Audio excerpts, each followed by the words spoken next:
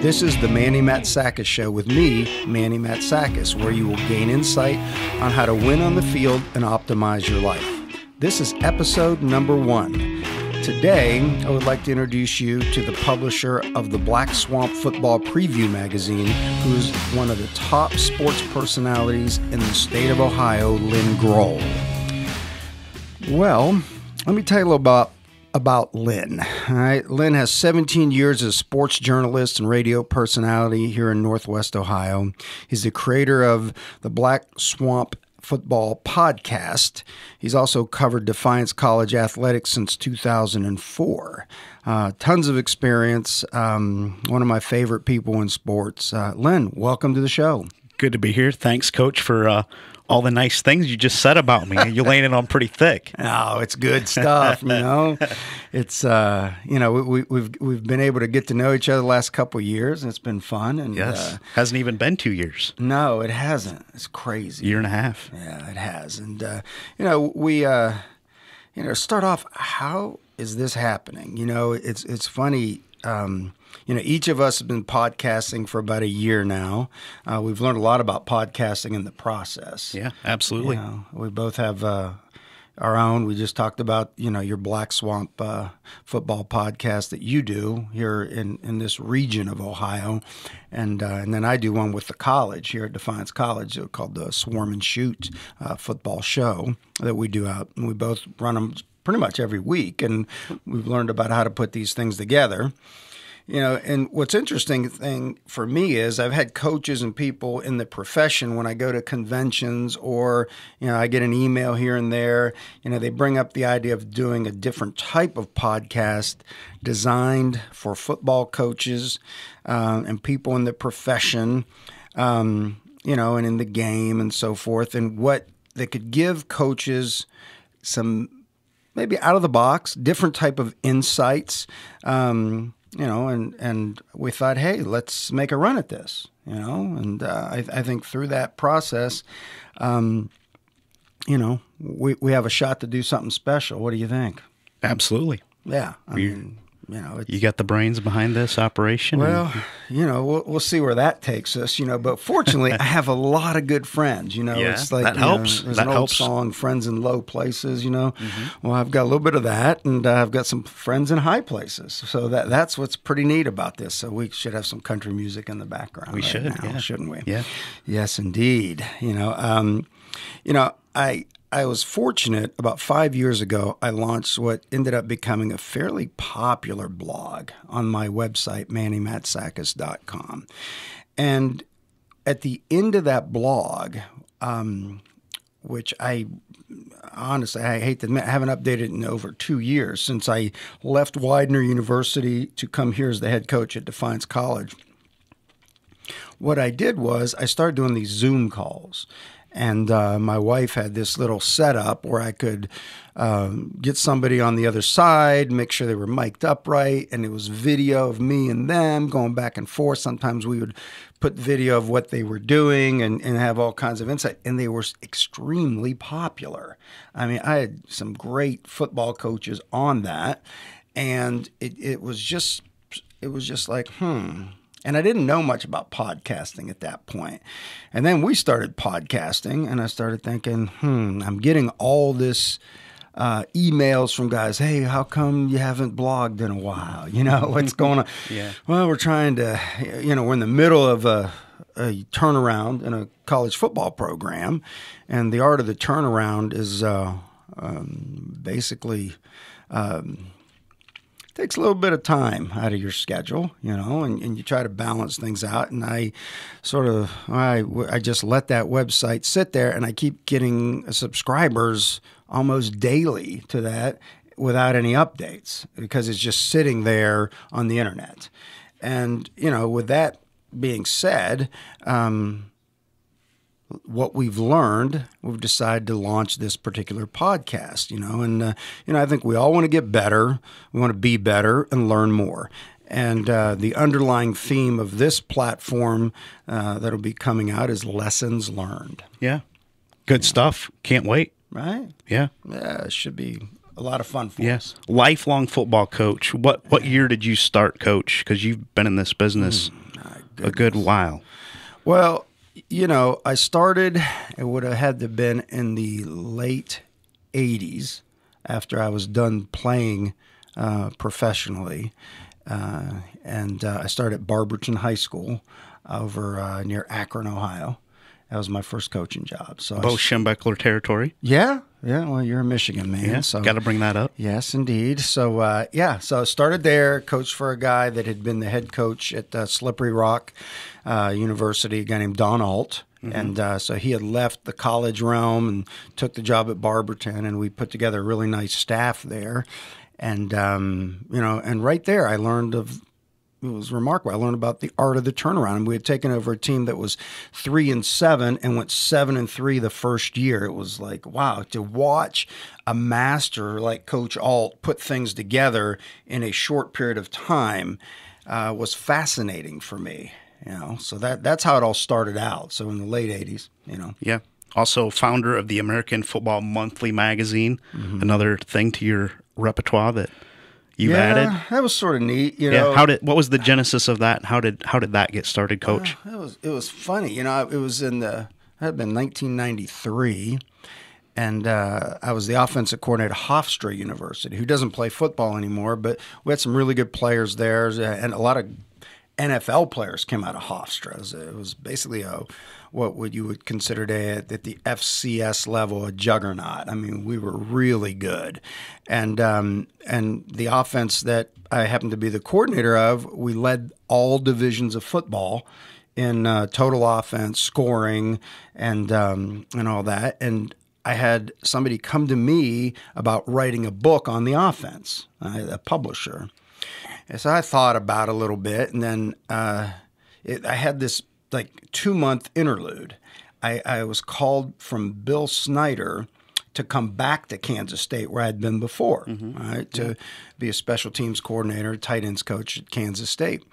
And during that time, because they were in a bowl game and they had to wait to hire me after everything, I started stewing around my head like, how can I do I really want to write this book? I'm about to go work for Coach Snyder. So, I took a little bit of money, bought one of the original MacBooks that were out there, and just started typing up my ideas. And I decided not to write the book. And from that point, I put an outline together for what I thought would be, it's about a 20-page outline, what I thought would be a really cool magazine to help coaches, right? So I move out to Manhattan, Kansas. I meet a guy who was a former attorney and was actually selling clothes. Wow! At the fine men's store. His name Barry Terranova, and I shared this with him. We had an early morning, one of those 5:30 a.m. meetings at a coffee house, and I shared the manuscript of it. He comes back to me, literally, he said he couldn't sleep for 48 hours, and then he showed me that 20 pages became well over 100 pages of him expanding on the ideas that I had. And then he took it, and together we created something special that is still around today called American Football Monthly. So it's I've always had a passion to help coaches and through a vehicle of educating them, and that was in print media. And now here we're doing something similar. I feel we have an opportunity to do something similar via our podcast. Yeah.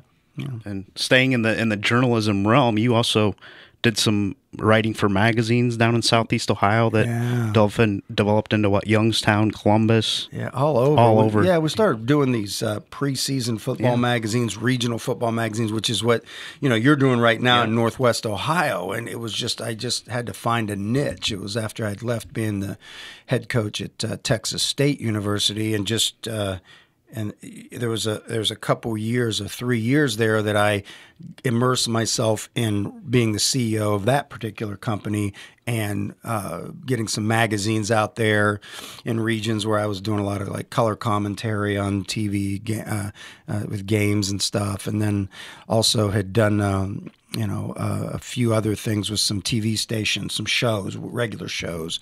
I did in Steubenville, Ohio, which is over on the eastern side of Ohio. And then I gave that up and, got back into coaching and ended up in the Canadian League for a little bit and then it's been a whirlwind with all the wonderful people I've been around in this profession. And I want to talk about some of those wonderful people you've worked with, because you have a long list of some greats that you've worked with. Bill Snyder, probably first guy that comes to mind, kind of where you got your start at Kansas State in Manhattan. Exactly. I mean, we were part of, I was very fortunate. We had a great staff there. And he wasn't the only guy that right. I mean, became pretty famous. I remember, we're in the staff meeting room, and you're sitting there in the meeting room, and there's Bob Stoops and Mike Stoops and Mark Mangino and Del Miller, who ended up being the head coach at West Missouri, now Missouri State. The list is Jim Levitt. I don't even want to forget anybody. I mean, there's so many. Dana Dimmel, head coach right now at UTEP, had been the head coach at Wyoming before that. Great football coach. I mean, on and on and on. I mean, you've got GAs in the room like Tim Beck, who was who's now the offensive coordinator at, he was at Ohio State a few years ago, and now he's at NC State as the offensive coordinator there. Just great minds, good people. And, I learned so much from Coach Snyder. He's a Hall of Fame coach, and rightfully so. I mean, he was the architect of the greatest turnaround in the history of college football. Yeah, and a tireless worker. I remember doing an interview with you maybe last year, and we talked about Bill, and your first impression of him was that he drank a lot of coffee because he spent almost his entire day at the office. Yeah, he did. I mean, he was a guy that certainly led by example. Yeah. He never asked you to do anything that he wouldn't do himself. He was a man that, he did. I mean, we always had the high-octane coffee going in the morning, and about after what other people would have consider like dinner time, then he'd have the half and half decaf caffeine going for the rest of the day. Yeah, he was always the first to come and the last to leave. You're right, tireless worker, but really understood the mechanics of the art of the turnaround. I mean, he had been part of that with Hayden Fry at the University of Iowa. And then also at North Texas before that. He had followed him to a long-time successful assistant coach that learned from, a fellow that just passed away recently, a couple months ago, Hayden Fry, who is, one of the top coaches ever. Revered, yes. Yeah, in college football. So he learned from him, applied it with us, and, we were young, excited, whatever it took, and we were just, worked tirelessly to help Coach Snyder on his mission, and that was, and it succeeded. Yeah. You showed me a picture, I think, one time of what Kansas State Stadium looked like before Bill got there. Oh, my. And then when things really got rolling for him there, it's like day and night. Yeah. I mean, it was, and they still call it the biggest turnaround in college football history, sports history, I guess you could say. It was remarkable. And, I guess probably the best example I can give you is when I first got to Manhattan, Kansas as a graduate assistant. I'm turning off I-70, driving down the highway, and it's basically a two-lane road for about 6-7 miles maybe before you got to Manhattan, right? Today, you take that same turn, it's a super highway called Bill Snyder Highway. So that gives you an idea. So the highway is named after him, going to Manhattan. And then the stadium is Bill Snyder Family Stadium. So, I mean, it's fantastic to have been associated with him and all the players and coaches and people that made that program so successful. Yeah. And another guy that maybe the younger people will not remember Bill as much as they do this guy, Mike Leach. Yeah. Who is another guy that you've had a lot of connections with and a lot of coaching experience with, and kind of what Mike has done for college football. And, he's hugely popular. He is hugely popular. Now he's hugely popular in the state of Mississippi, and I was fortunate enough to get to know Mike when he was at the University of Kentucky working for Hal Mumme at the time. So we got to be friends. A few years later, I'm the offensive coordinator at Wyoming. he had taken the offense coordinator job with my friend Bob Stoops at Oklahoma, and they were going to put the air raid in, which, Bob's a visionary. I mean, it's all over the Big 12 right now because he chose to make that happen by bringing Mike in. And after 1 year of each of us being the coordinator at those respective schools, Mike gets the head coaching job at Texas Tech down in Lubbock. He brings on Greg McMackin as a defensive coordinator and me as the assistant head coach, and a whole bunch of other amazing football coaches that I was fortunate enough to learn from there as well. Yeah. You think about those guys. I don't know which staff was better. Both had their own strengths. I mean, you look at the staff in Lubbock, you've got a guy like Art Briles, who was super successful at Baylor on the field. You've got, on top of that, Dana Holgerson, Sonny Dykes, who's at SMU right now. Ruffin McNeil, who ended up being maybe one of the greatest coaches East Carolina has ever had, and had recently been at Oklahoma. And right now he's on a bit of a leave of absence, actually take care of his father right now. He's just one of the best guys on the planet. And, you look at those guys and all the other guys there. Dennis Simmons, who's the receivers coach at Oklahoma.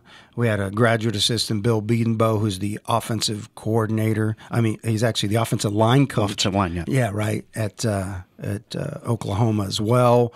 The list goes on, and it's just great coaches. And I was just fortunate to hang out with those guys for 3 years and learn from them. And it was a bit of a think tank there as well. And just the way Mike ran the operation there was something I'm very grateful to have been a part of. Yeah. Take me through some of the coaches that have maybe molded you into the coach that you are today. Well, I would say certainly Coach Snyder. Mm-hmm. When it comes back to it, I think my first foray into coaching college football. I think he is the primary mentor that I have had. And what's funny is it's not really about the X's and O's you learned from him. It was more about the art of the turnaround. Because every head coaching job I've been fortunate enough to undertake has been a turnaround, just like here at Defiance College. That's what we're doing. Mm-hmm. And we've been successful at everyone in a different way along the way because of the things I learned from Coach Snyder. Yeah. So he's number one. Yeah. What has kept you in the football coaching business so long? What makes it special to you? What makes you get up in the morning, every morning, excited about what you're doing? I think for me personally, it's the opportunity to be around a great coaching staff, good people, working in a direction of leadership where we all can lead together to make something special for our student athletes, the guys that we are developing, to, one, find their life's calling as they're in college, which is number one. That's why you're in college. And then number two, is to get them to a point where they can achieve something so much more than they think they can achieve when they're coming in. How we can help them by empowering them to take ownership in their life and create something magical as a team by leading themselves as individuals. Yeah. And I think that to me is that's what drives me, and in this profession specifically. Yeah. And knowing you, and I've talked to some coaches, high school coaches in the area that you've helped out, you're more than willing to give your time to try to help the game and them to better themselves and improve, which is so good to see. So I know people appreciate that about you, and you always trying to give back. Well, yeah, I don't think you can ever move forward unless you're given to everybody you possibly can. And obviously, there's time constraints on what you can afford to do and with your time because you're so immersed in a current project like this, because this is labor intensive. Our coaches are really working hard. We're all making that effort to do this, but you want to find other vehicles out there that can also empower coaches all over the country. And that's what this podcast is all about. Yeah. Give the people listening your plans for this podcast. What can they expect, Coach? Yeah, well, here's the plan. I mean, I call this a platform. I mean, and it starts with this podcast, and there are alternating weekly podcasts that we will be putting out there. So this is obviously the introductory one, and then every other week from there, what's going to happen is one week it will be an interview with an influencer in football. Now, that can vary from coaches, operations directors, athletic directors, any key people we can learn from. They will be in-person interviews and not, I'm going to stay away from the Zoom call type of interview because those were great back in the day when I was doing those, but now I want to be in person with them. So I may leave on location, people may come into a studio, and so we're going to do that to give people so much more that you can learn from out there, but I have to be selfish. I'm learning more than anybody else because I have that opportunity to interview these people. Yeah. And we've mentioned some of the people that are going to be coming on your podcast. Bill Beatonbaugh, some of the people you coached with at K-State, Texas Tech. Yeah. Other people, who do you kind of foresee? Well, I've made some calls out there to guys that were on the staff with me in Lubbock, who we've just alluded to, that are more than open. Hey, I want to do this, and I'm getting, calls from like super successful high school coaches around the country that they have subscribed via email to the website. So I've got a significant number of coaches around the country that would love to do that. So it's like either when I'm out recruiting on the road, we could set up some type of a deal like what we're doing, or they could come to Defiance and, we can be in a studio and cover those types of things. So I'm excited about what's about to happen with the quality of guests on this particular podcast. Yeah. You're also going to touch on some books and things like that too, Coach. Yeah, and I call that's the alternating podcast. So it goes from an interview with a coach and then to what I'm going to call right now analysis and application. And what that is where we'll take a deep dive into books and other media with a co-host that's got an expertise in that particular topic. All right. So, for instance, let's say I say, all right, Lynn, you're into this topic. Here's a book on this. Get this book, and I'll read the book, and we'll do some research, and let's get on here, and we'll go through the key insights we can draw from that book. And then we would banter back and forth about how this may apply to help people that are listening right now on the podcast. And, and what's funny is, I have some friends out there that are not football coaches, and they're like, oh, I love this because I can, get inside of this and apply it to my business and things like that, which we're going to be maybe applying a business tool to football and coaching and different aspects of this. So that's the alternating podcast. So from interviews with coaches to analyzing and taking a deep dive into books and media, which is that part of it. And each of these podcasts, every episode, as we go through this, what's going to happen is we're going to wrap it up with more information that I'm going to call, and coaches are like this, your tips and reminders, something that we do with our players toward the end of the week. We may say, here's a sheet of your tips and reminders to help you get ready for your opponent. And, tips and reminders are something that, in essence, are there that some insights I may have gotten from somewhere. Take a look at this product or these items, and you may want to try this to increase your energy level, and it will range the gamut. And I think that will be that'll just be sort of a fun way to wrap up every single episode with tips and reminders. Yeah. There's also some other good stuff on MannyMatsakis.com, Coach. Yeah, and the idea is, obviously, people are listening to this on their iTunes player or, whatever podcast player they've got. So that's the listening side of this thing. Or maybe, they found our YouTube channel, which is fantastic too. But the place where it's all put together is the website. And my vision of the website, as you start to see this unfold, is it's going to have other things that you can't get just from listening to this that could help you if you just choose to apply or not apply. You're going to learn some things from my lessons in life. And, you know, I'll have some blog posts in there that you could relate to, and directly or indirectly. You know, I've had some popular blog posts in the past that had nothing, you would think had nothing to do with coaches, but guys would read them and say, oh my goodness, this so makes sense for me in my life right now. You know, so we'll have some blog posts on there. You can also access various manuals and PDFs as they're created explicitly for people out there listening to this or watching it.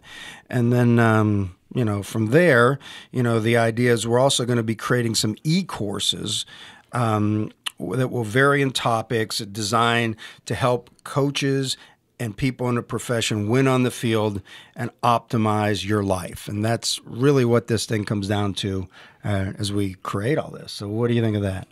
I can't wait. Yeah, right. In the words of Bart Scott, right? The former New York Jet, yeah. Yeah, can't wait. Yeah. Let's make it happen, you know, or as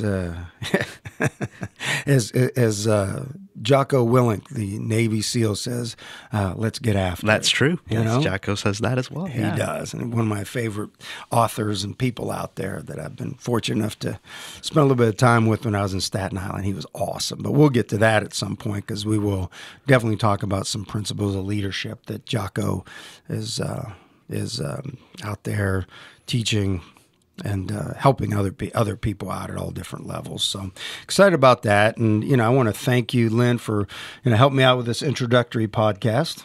Glad to be here. Yeah. It was an honor, Coach. Oh, I love spending time with you, and you know that. Yep. So, you know, I want to thank everybody out there for joining us on the Manny Matsakis Show. If you're listening to this podcast, make sure to subscribe in iTunes, give us a rating, comment on the show. So all that stuff really helps drive it up in the search engine on Apple and on the podcast search engine. That helps and gets us seen by more people. You know, if you're watching this on YouTube, subscribe on our YouTube channel. There's a little bell in the top corner. You can just click that sucker right there, and you'll get notifications every time we release the next show. Feel free to comment on specific shows if you want to, and occasionally I'll check those out, and we may be talking about some of those questions on the podcast. And if you'd like to get all kinds of updates, go to our website, MannyMatsakis.com, where you will be up to date on all the podcasts. We'll have the audio and the video versions. You'll see those feature blog posts we're talking about. So take a minute, subscribe with your email. It's free to get regular alerts every time we update the website. Thank you so much.